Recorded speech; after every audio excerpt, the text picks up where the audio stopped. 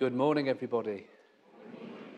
Can I welcome you in the name of the Lord Jesus Christ to our time of worship this morning at Little Hill. It's the Lord's Day, and it's right that we meet together to worship God. He's created us, He's given us life, and as His people, we have new life in the Lord Jesus Christ. So can I welcome you and any who are joining us online this morning as well. Our prayer is that the Lord would be with us and bless us as we worship Him together this morning. Often we begin our time of worship reading a psalm. We're going to do that this morning. Psalm 13. Psalm 13. It's a psalm of David. We don't often begin our times of worship with a psalm of lament, but it seemed appropriate this morning. How long, O Lord, will you forget me forever? How long will you hide your face from me? How long must I take counsel in my soul and have sorrow in my heart all the day? How long shall my enemy be exalted over me? Consider and answer me, O Lord my God. Light up my eyes, lest I sleep the sleep of death. Lest my enemy say, I have prevailed over him. Lest my foes rejoice because I am shaken. Things recently might have left us feeling shaken. But look what David goes on to write. But I have trusted in your steadfast love. My heart shall rejoice in your salvation. I will sing to the Lord because he has dealt bountifully with me. Well, we've read a psalm. We're going to sing another psalm that speaks of whose care we are in as the Lord's people. It's number 3 in the supplement, words that are very familiar to us. The Lord is my shepherd. Let's come with that trust and confidence in our God together this morning. Number 3.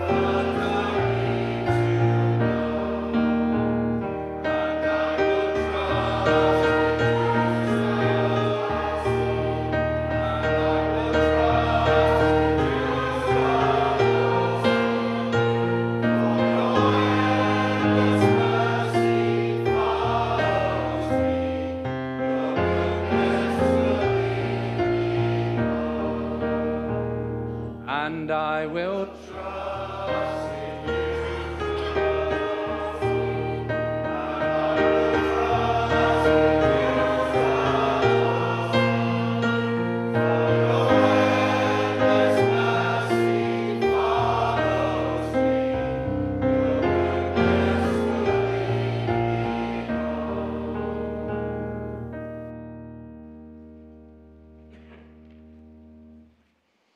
Let's pray. Our God, we thank you that this morning we can sing those words and know what it means to trust you.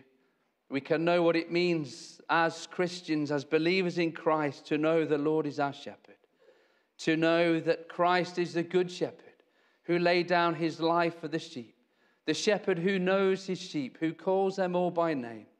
And we come this morning and humble ourselves before you, our great God in heaven. Father, there are times in life when we feel perplexed, times when we feel confused, times when there seem to be unanswered questions with what happens in the world around us, what's going on in other parts of the world, and what happens close to home.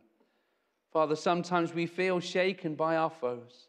We feel bereft and lost. But we thank you, that psalm we read earlier, that we can come to you this morning and say, but I will trust in your steadfast love, that your salvation you have made known to us in Christ.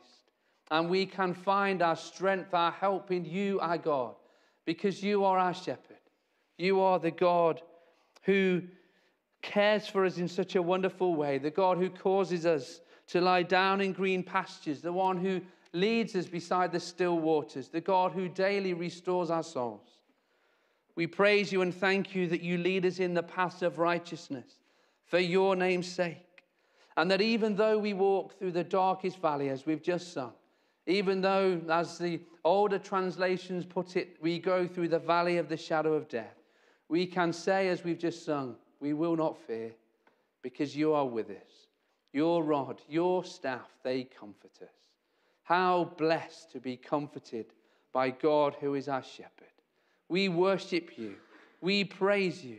We thank you that we can sing that we will trust in you alone, and for that truth to be echoed throughout this room as we begin our time of worship. To know that your endless mercies follow us. Surely goodness and mercy will follow me all the days of my life. And as the believer, those known to the shepherd, we can say, I will dwell in the house of the Lord forever. That your goodness will lead us home. So God, we worship you this morning. Father, Son, and Holy Spirit, we bow before you. We pray that you would accept our worship and our thanks. We pray that you might draw near to us and that you would do us good in our time together around your word this morning, that your precious truth would speak and that we would have ears to hear, and that you would make yourself and your truth known and bring glory to your name. Our God, how much we need your help in everything that we will do together. Send your Holy Spirit, we pray, and show us Christ. This we ask in his precious name. Amen.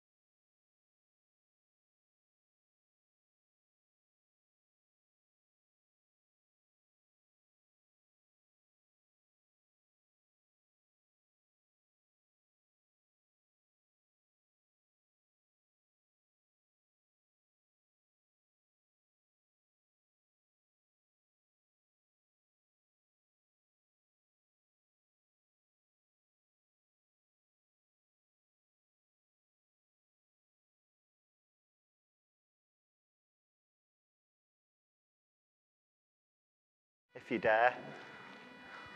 Right, well done. There's plenty more. Look over here. That's it. Find a seat. Lovely. Right, well, Trevor's been taking us through the life of David recently. And I don't know if you remember, one of the things that Trevor mentioned was that Saul, King Saul, who was very jealous of David, took a spear, didn't he? And what was David playing? Who can remember?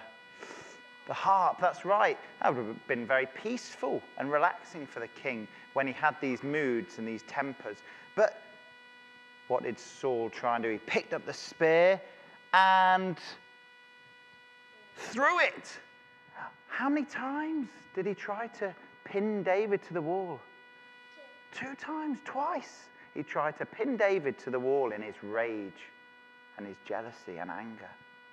Well, today's story is about another spear and Saul. You know, we're told after that, when Jonathan warned David that it was not safe for him to be in the king's palace and be in that area, David escaped. And we're told that Saul chased after him and pursued him with 3,000 of his best troops. And David had to hide. I think you would, and I would too, if we were being chased. We would hide for our lives. And that's what David did for many days and months. David was in hiding from King Saul, who was trying to harm him. And we're told one day that Saul came to a desert place nearby where David was.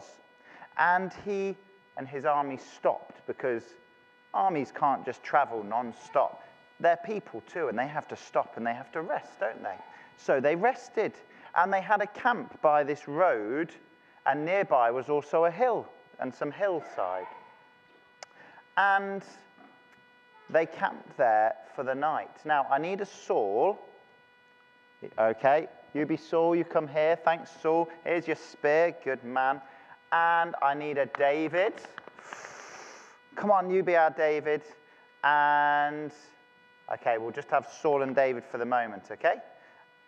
Now, Saul went to sleep that night, okay? So, Saul, you're just going to have to lie there. If you can get comfortable on that step, that would be great, okay? And Saul also took his spear with him that he had, and he stuck it in the ground near to where he was sleeping, okay? So you've just got to kind of imagine that that's stuck in the ground next to his head, okay? So off you go, you're asleep. And you know, God caused Saul's army and all the men to fall asleep. Does he look like he's in a deep sleep? Because we're told in the Bible it was a deep sleep that came upon them. Really deep sleep. Are you comfortable there, Saul? Not very. Okay, well, you won't be there long. And David realized, hey, this army, they're asleep. Let's go and sneak into their army. Let's see if we can find Saul. But you didn't go alone. You decided to take somebody with you, one of your soldiers, called Abishai. So can you pick somebody to be Abishai? Okay. Oh, good choice. All right. Right, and you snuck into their army. I want you to sneak in, be really quiet. Mind you, it's okay, because they're in a deep sleep anyway. They're not going to wake up. Oh, hold on a minute. Hold on there. All right, so eventually, David and his men found Saul fast asleep. And Abishai, what do you think you're going to tell David he should do? This is the enemy. This is God's enemy. Okay? And he's trying to hunt David down and hurt David, God's chosen king. What are you going to do? What do you think you should do? Kill him. Oof. Well, you know what? That's exactly what he said. He said, let's kill him. Let's finish him off now. Look, I could get his spear, and with one, we could kill him. Do you know what David said? You're ready, aren't you, Abishai? You know what David said? Stop. And you show her, stop. Don't kill this man. God chose him as king. He's God's chosen king. He was anointed with oil, and he was chosen as king. Don't do this. God might have other plans. He might be killed in battle, but we are not to harm him. But what we can do, we can take his spear, and we can also take, maybe we'll swap, yeah? You carry that. We can take the water jug that was also next to him, and we'll take the spear, and we'll go back to our camp. Can you go over there, back to your camp? There we go, and stand there. Right. Well, morning came. You can wake up now, Saul. Oh, you've had a long sleep, a deep sleep, and all your army's woken up. And it didn't take long before David was standing on a hill nearby. Now, David, you need to stand up high, and Abishai, you can join him. And take the spear as well, because you need that. And Saul, you can stand up as well, but go down there. And on the hill was David with his men. And David was calling out to the guards, "Oh, you didn't do a very good job last night. Me and one of my men managed to get into your camp. Oh, you're going to be in big trouble for guarding the king. And also, where's your spear? And where's the water jug that was next to Saul?" Well, when Saul heard this and realized it was David, he realized, oh, you know what? David could have harmed me in my sleep, but he didn't. And David went on to say, you know what? I'm just like a flea. How big is a flea? How big is a flea? Tiny. You are trying to hunt after somebody that's as small to you, O King Saul, as a flea, a tiny flea that you can barely see with your eye. I'm nothing to you, and why are you still trying to hurt me? I could have taken your life last night, but I didn't. Look. And then he showed him, look, here's your spear, and this is the water jug that was next to your head. And then Saul realized, didn't he? Oh, he could have hurt me. He was close enough to kill me, but he didn't. And Saul realized what a mistake he had made. He said sorry. He actually said sorry to David, and he hoped that David would be blessed. And from that day on, Saul did not hunt David anymore or try to harm him. What a lesson that is for us children, isn't it, this morning from God's word. And it teaches us something really important. If you want to just sit down for a minute, thank you, helpers. It teaches us something, because David had a choice, didn't he?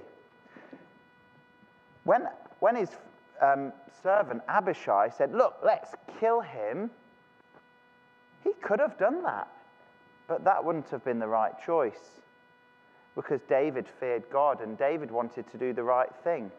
And you know, do you find sometimes in the playground or at school, your friends can say to you, hey, look, teacher's not looking, or that person's not looking, go on, you go over there and you say something nasty, or maybe it's knowing that you're doing something you shouldn't be doing it. Does that happen? Sometimes it does, doesn't it? And our friends tell us to do things we shouldn't do. But we know what God said, don't we? We know what's the right thing to do.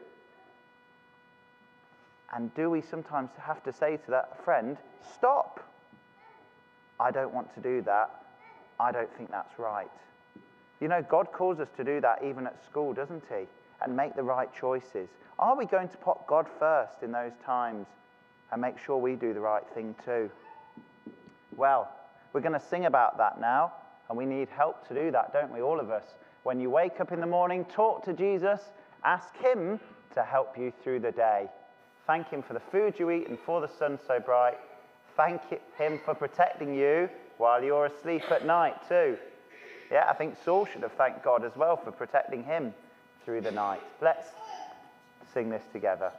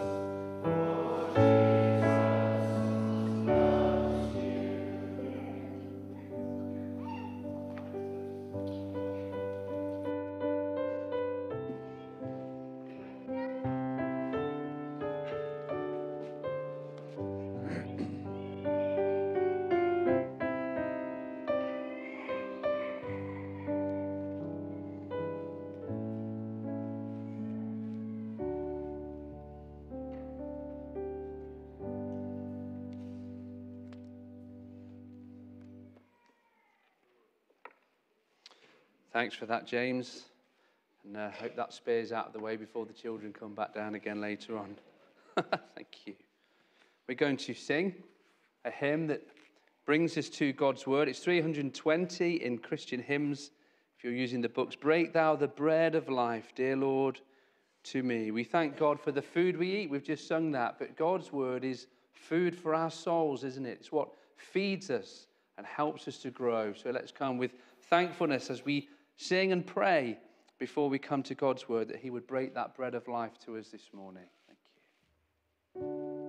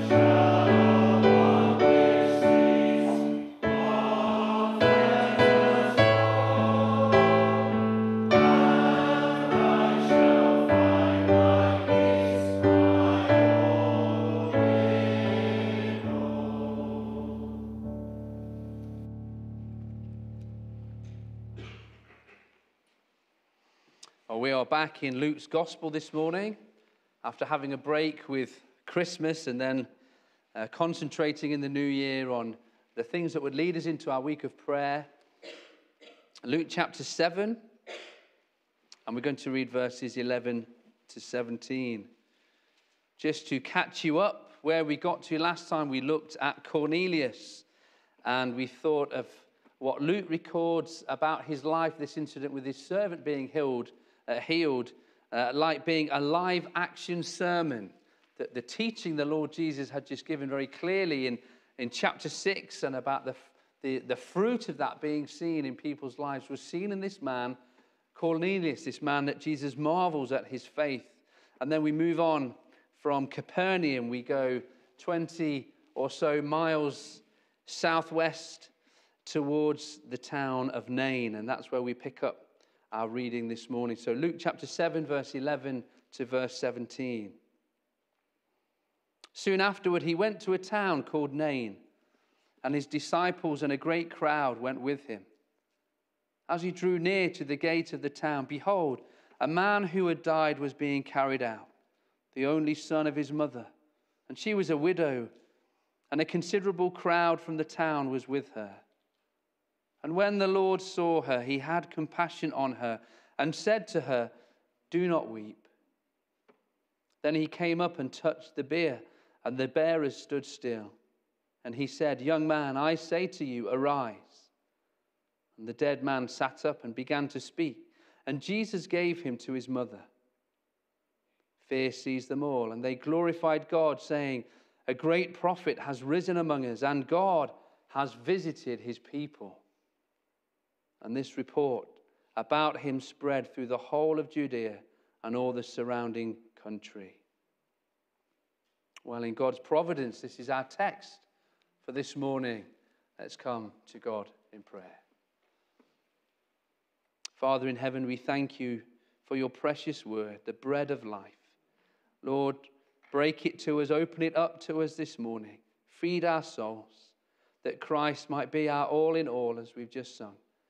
So, Lord, speak, we pray. Make us ready to hear. Help us to understand. Give the Holy Spirit to us, we pray, even right now, as I speak and we listen. We humbly ask in Jesus' name. Amen.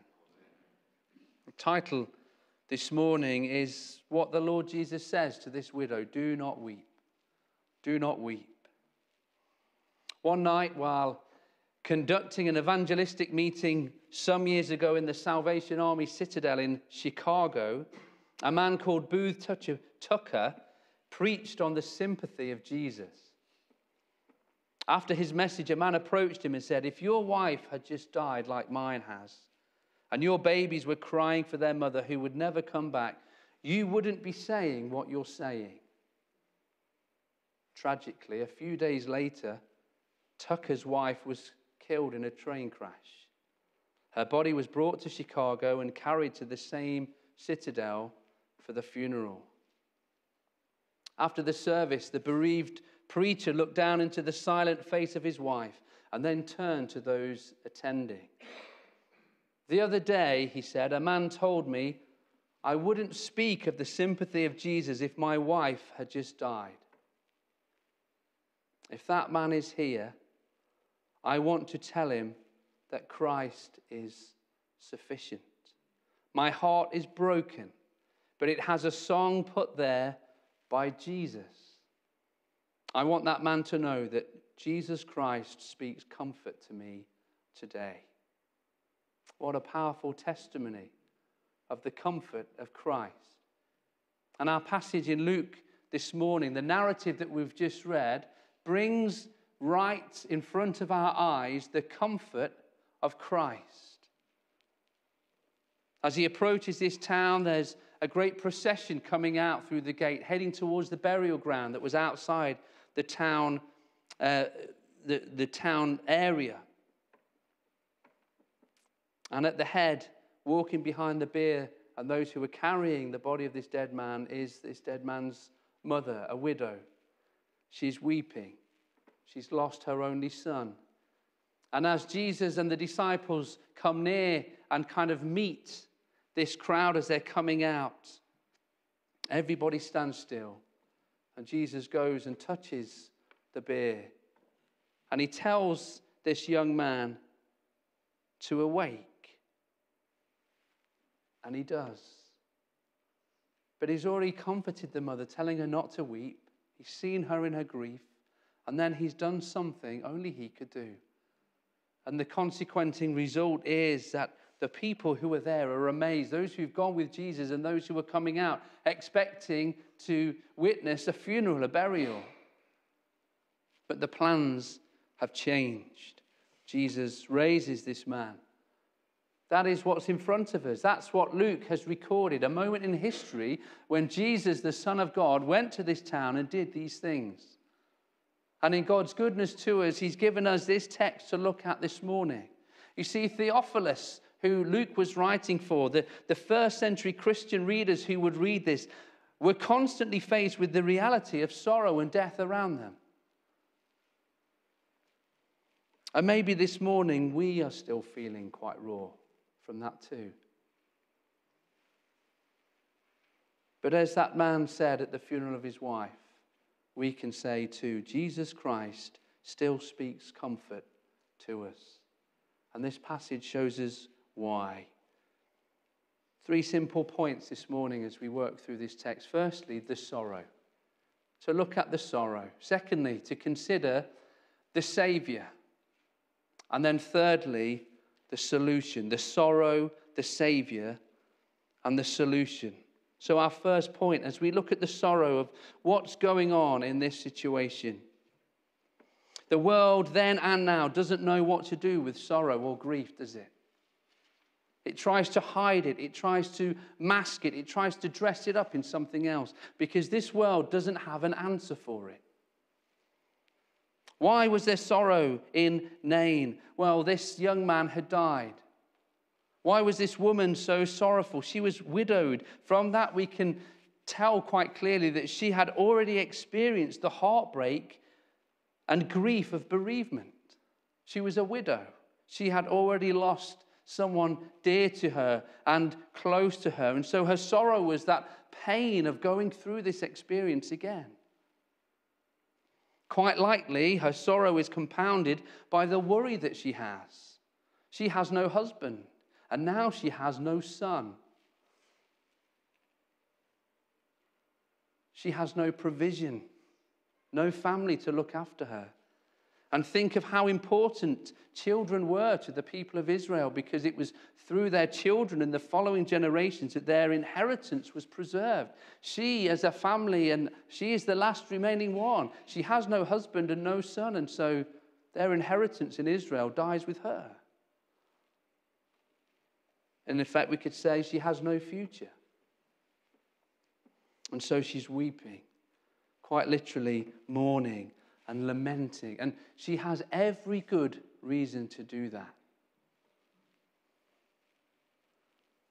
And this has come about because of death. Death should not be a taboo. It is.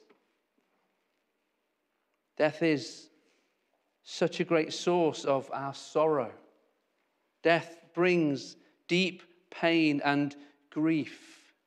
It is such a serious consequence because it came about because of such a serious disobedience. People say that death is as natural as sleep, that because in their view the world evolved, death has already always been a part of history, that to die is as natural as going to sleep is. I'm not afraid of going to sleep. I'm not saying I'm afraid of death in that sense. But people aren't afraid of going to sleep, are they? In the same way that they are afraid of death. If death is as natural as sleeping, why aren't there broken-hearted mothers at bedtime once they've put the children down? It's not a time of mourning, it's a time of gladness sometimes, isn't it? Time to rest and relax.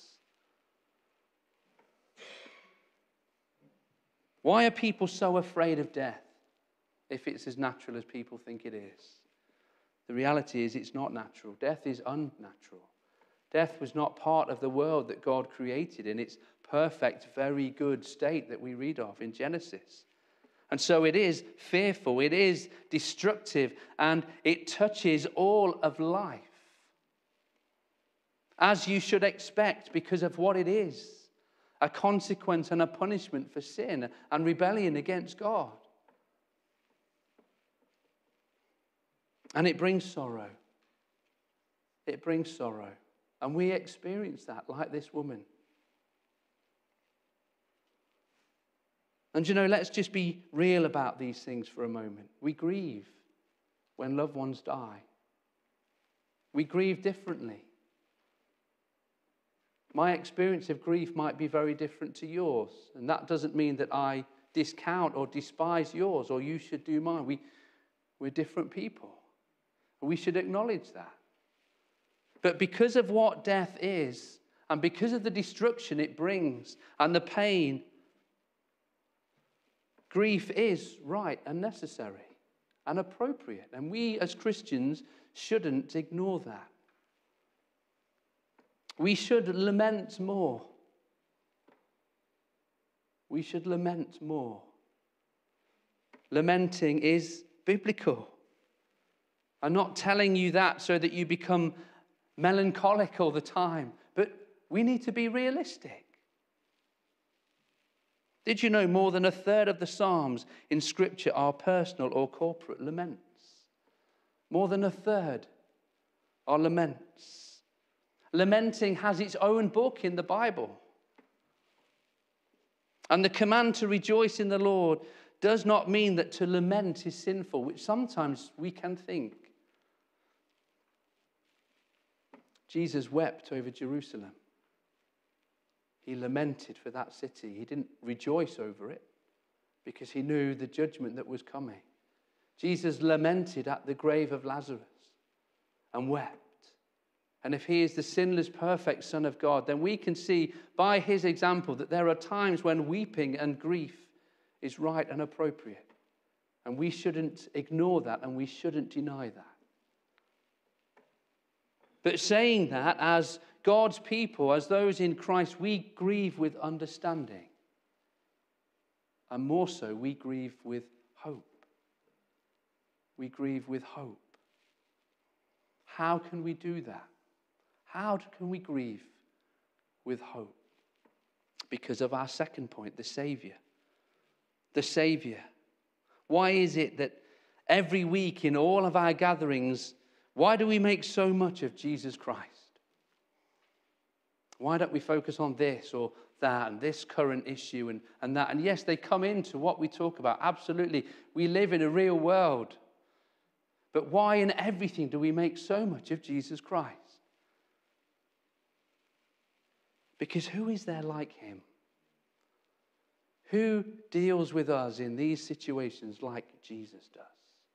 Let's look at what Jesus does. We've seen the widow and her grieving, but look at what we read about the Lord Jesus, verse 11, initially down to 13. Soon afterwards, he went to a town called Nain, and his disciples and a great crowd went with him. As he drew near to the gate of the town, behold, a man who had died was being carried out, the only son of his mother, and she was a widow. And a considerable crowd from the town was with her. And when the Lord saw her, he had compassion on her and said to her, do not weep. Jesus goes to Nain from Capernaum. There were other places he could have gone. Other towns around the Sea of Galilee he could have visited, but he goes to Nain. There were other things he could have been doing, but he goes to Nain.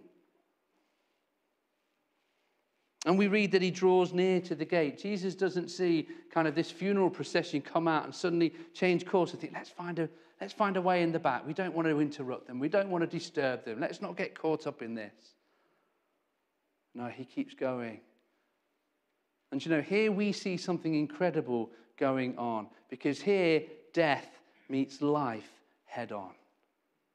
Death meets life head on. And Jesus, as he draws near to this crowd, he focuses on the widow. She's coming out with a considerable crowd. A great crowd has come with him and the disciples, but he focuses in on this one weeping woman. And it's lovely how Luke writes for us, the Lord saw her. The Lord saw her. And then he goes on to say he had compassion on her. And when Jesus sees her weeping, he's not critical. He's not put off. He has compassion on her.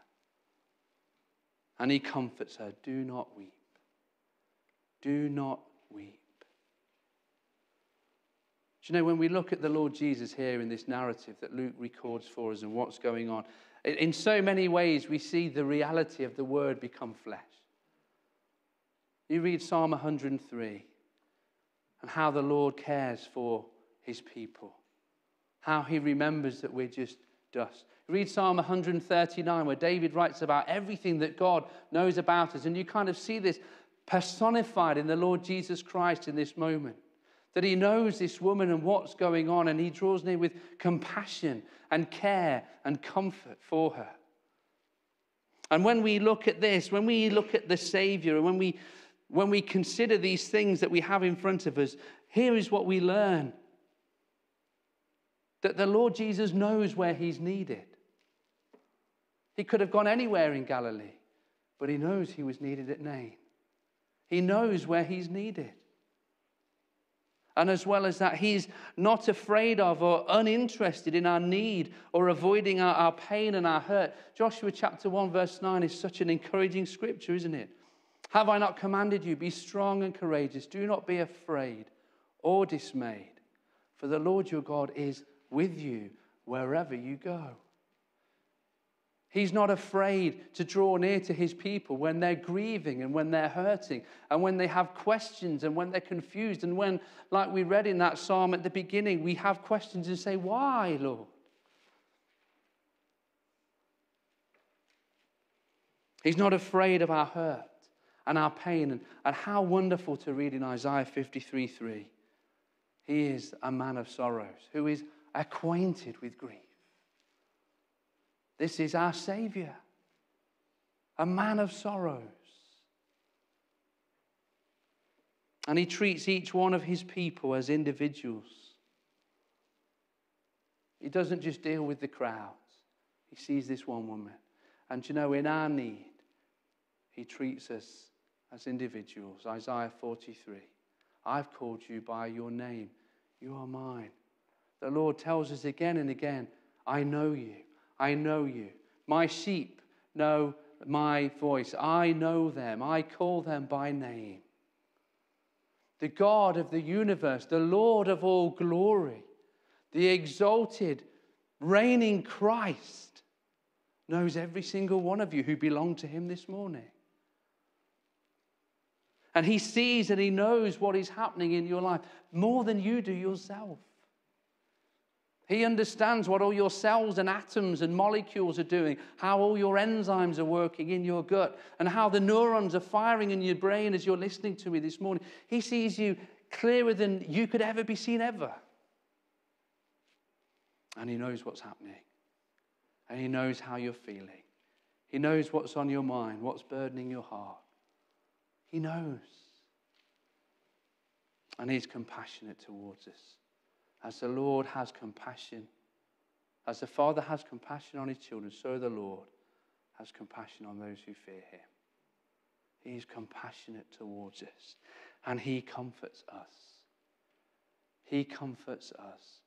When Paul's writing his second letter to the Corinthians, near the beginning of chapter 1, he speaks of God being the God of all comfort, the Father of mercies, the comfort that we receive. And in verse 5, he speaks of the abundance of our comfort in Christ. That Christ is the source of our comfort. He comforts us. Christian, this morning, you never face grief and sorrow alone. Sometimes it feels like that, doesn't it? Sometimes when these things happen that seem to rip the heart out of our world, like it happened for this widow, we can feel that we're just on our own. But as a Christian, you never face grief and sorrow alone. Because Christ, how wonderful, he draws near. He drew near to that widow and he saw her. He draws near to you and he sees you. And he has compassion on you and he comforts you. Do not weep. We have one who feels and understands our hurting. Oh, praise God, we don't worship an idol sat on a shelf at the front. Praise God, our God sees and hears and thinks and acts and moves and feels and loves and speaks to us. The sorrow, the Savior. Thirdly, the solution. The solution. Look at verse 14 to the end. Then he came and touched the bier, and the bearer stood still, and he said, Young man, I say to you, arise. And the dead man sat up and began to speak, and Jesus gave him to his mother. Fear seized them all, and they glorified God, saying, A great prophet has arisen among his people. God has visited his people. And this report about him spread through the whole of Judea and all the surrounding country. Jesus has a solution to the problem of death. Jesus has a solution to the problem of death. It's not to do what Mr. Disney did and freeze yourself and hope that some miracle cure is found for death later on in the world's history. It's not to consume vast amounts of vitamins or to apply huge quantities of anti-aging cream. That is not the solution to death. They might have benefits, We appreciate the solution more when we understand the problem better. You see, death is a punishment for sin. There's no hiding from that. When God created the world perfect and he gave that command to Adam and Eve, he made it so very clear to them they weren't to eat the fruit of that tree, because in the day that they ate of it, they would die. That their bodies would start to decay and age and death would come. But in that moment, they died spiritually to God. And they were cut off from him. Death is a punishment for sin. And there's a solution needed that not only deals with the problem, the consequence which death is, but the cause of it. This world is cursed. It's under the curse of God. And so the solution that's needed needs to be something that pays the penalty for the crime, that satisfies the justice and wrath of God who's been offended and angered by our sin, that provides the offering needed and brings reconciliation between a God who is holy and a race that is sinful. And Jesus himself is the solution. Jesus himself is the solution. Paul, writing to the Galatians in Galatians 3, tells us that Christ has broken, he's defeated the curse by becoming the curse for us. He's become the curse for us. Think of that curse. Pain and suffering and anguish and sorrow. We've already said Jesus, the man of sorrows. In his death, he suffered pain and agony and anguish, which is because of the curse. Think of what God said to Adam about the curse. Thorns and thistles, the ground will grow to you, and you will toil and you will sweat. And Christ on the cross was crowned with the curse, crowned with thorns. And he sweat in that garden great drops of blood, in the anguish that he was going through. And then the Lord, as he curses Adam, says that you will return to the dust. You will die, because dust you are. To the dust you will return. And what do we read in Psalm 22 of Christ prophetically on the cross? You have laid me in the dust of death. Everything about the curse Christ became. Christ bore. He is the solution. And just look at the narrative. It's there so clearly for us. He came up and he touched the beard. Did you know that was so unusual? So unusual for a rabbi to come and touch anything with a dead body in, because it would make them unclean. But you see, is Jesus going to become unclean? No. As Jesus touches the casket carrying this dead man, he won't be made unclean. The dead man's going to be made alive. In the same way that when Jesus touches a leper, he doesn't become unclean and kind of cast out. The leper becomes clean. He said, young man, I say to you, arise. Literally, he's telling him, be woken up from the sleep of death. Be woken up from the sleep of death. Young man, I say to you, arise. And then Luke goes on to say, and the dead man sat up. Of course he did. Of course he did. Jesus had just told him to arise. And then this lovely line, Jesus gave him back to his mother. Jesus gave him back to his mother, gave him back. Do you know, trying to translate that's tricky, but it means this simply: returning something out of place back to its proper place. That young man didn't belong to death. He still belonged to his mum. And Jesus gave him back. It's just astounding, isn't it?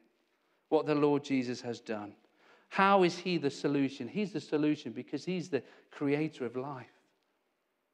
Genesis chapter 1, God breathed into Adam the breath of life, and man became a living being.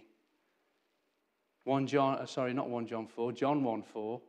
In him was life. He is the way, the truth, and the life. He is the creator of life. But as well as that, as we read the Gospels, we see that he is the one who has control over life and death. John chapter 11 at Lazarus' tomb, I am the resurrection and the life.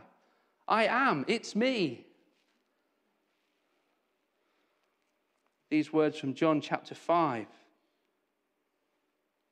where the Lord Jesus again speaks of life. John 5:21. For as the Father raises the dead and gives them life, so also the Son gives life to whom he will. Verse 26. As the Father has life in himself, so he has granted the Son also to have life in himself. He has control over life and death. And so he can say to someone who's dead, come back. Come out. Wake up. Whether it's Lazarus or Jairus' daughter or this man here. But more so and more gloriously, he's not only the creator of life, the one who controls life and death, he is the conqueror of death at the cross. He is the conqueror of death at the cross. When Peter's preaching on the day of Pentecost in Acts chapter 2, what does he say of the Lord Jesus Christ? He speaks of him having been delivered up according to God's plan, but he points at the people around him and says, you crucified him. He's dead because you put him on a cross. But look what he says. God raised him up, loosing the pangs of death, because it was not possible for him to be held by it. Glory to God. It was not possible for him to be held by it. He has conquered death. Here is how he is the solution. Life is his idea. And he's beaten death by becoming the curse for us. Do you know, back in John chapter 5, the Lord Jesus says something which helps us see the gospel in this so clearly. John 5:25, truly, truly, I say to you, an hour is coming and is now here when the dead will hear the voice of the Son of God, and those who hear will live. Now, there's different ways we can look at this, and they're all true. Yes, like in Lazarus' case and this man's case, the dead will hear the voice of the Son of God and live. That's what happened. But there's a spiritual way in which Jesus is speaking here as well, because he's saying that those who are dead in sin will hear the voice of the Son of God and will live because they will find new life in Christ. Let me ask you this morning, are you alive in Christ or are you dead in sin? Because if you're still dead in sin, there's nothing you can do about it yourself. And let me be completely honest with you. If you are not a believer in Jesus Christ, death should frighten you. Death should make you tremble. Because hanging over you is an eternity of suffering and torment and sorrow and regret and guilt and shame. The judgment and condemnation for your sin is hanging over you. And you should be afraid. Why stay dead in your sin? Why refuse to come to Jesus? Oh, that you would come to Jesus and know that you're alive in him and that your sin is forgiven. You will find only in him that life and that forgiveness and that reconciliation and that cleansing that you need, and nowhere else. There's that lovely old gospel hymn, softly and tenderly Jesus is calling. Calling, oh sinner, come home. Are you dead in sin? You need life in Christ. And do you know what we're going to do in a little while? Reminds us of the sacrifice and the love that Jesus left heaven and came to earth and gave his nails, his hands and his feet to nails, his back to a whip, his brow to thorns, and that the wrath of God fell on him. Why will you stay dead in your sin? Come to Jesus. And you know, we've thought of the sorrow, how death breaks our hearts, and it should. But we've looked at the Savior who draws near and comforts us, and the solution that he himself is the solution to the problem of death. And he's risen. He's alive. He's coming back one day. And in him we are safe. And death cannot touch us. We have the answer in Christ. We still have to contend with physical death, but not spiritual death. For the Christian now, death brings us into the glorious presence of Jesus. And Christ has dealt with every single sin, and there is nothing left to pay. And so with what's grieved us recently, yes, we're heartbroken, but we don't despair.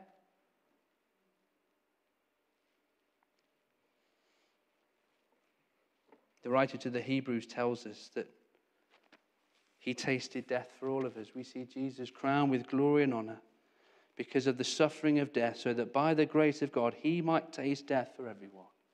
It goes on to say, since therefore the children share in flesh and blood, he himself likewise partook of the same things, that through death he might destroy the one who has the power of death, that is the devil, and deliver all those who through fear of death were subject to lifelong slavery. Christ has beaten death.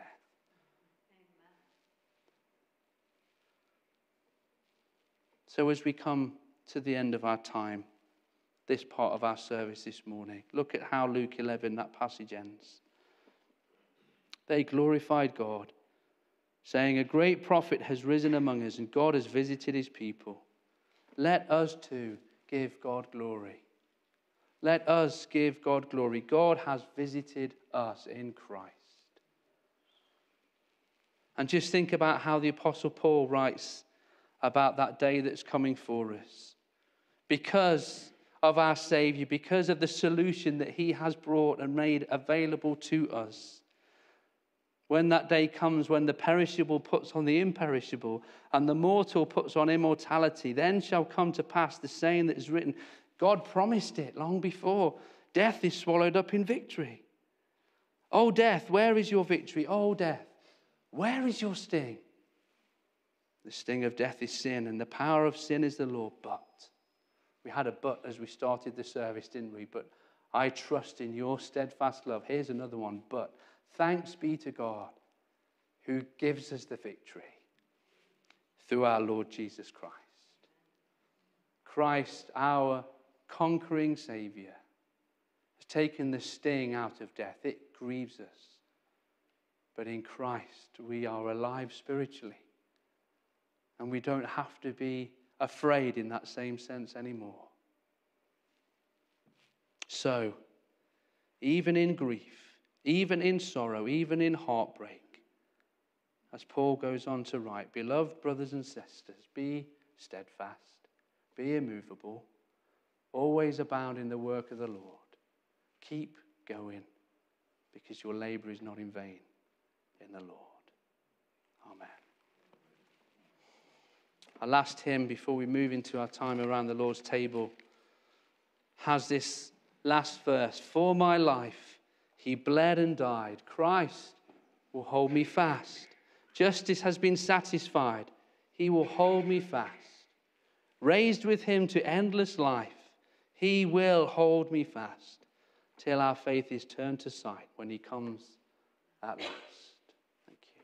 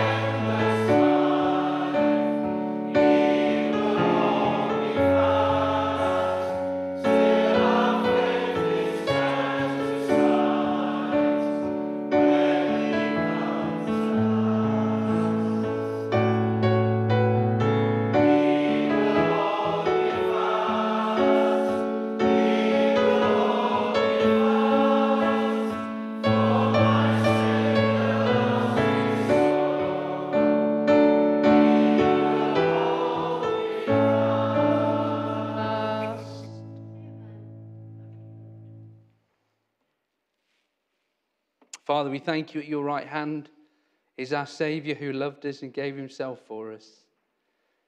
Thank you that death is defeated. Christ has conquered. Thank you that that day will come when, through faith in him, we too will rise. Thank you that the sting of death has been drawn.